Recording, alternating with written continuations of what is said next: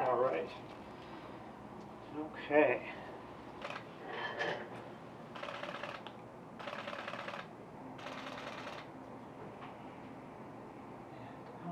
It's really just a milestone, though. We have a lot of work ahead of us. Knowing the vaccine is going to be effective is great news, but we still need to complete the regulatory process, which involves completing the study and generating more data, even some follow-up and safety data. And then, of course, we need to get busy manufacturing. We hope to have about 20 million doses of the vaccine by the end of this year. And we're looking forward to making about 500 million to a billion doses next year. But that is going to be a 24/7 operation. It won't be Moderna alone that solves this problem. It's going to require many vaccines, as we've been saying for a while. But we hope to be able to do our part from here forward. And this is a really important milestone in that journey.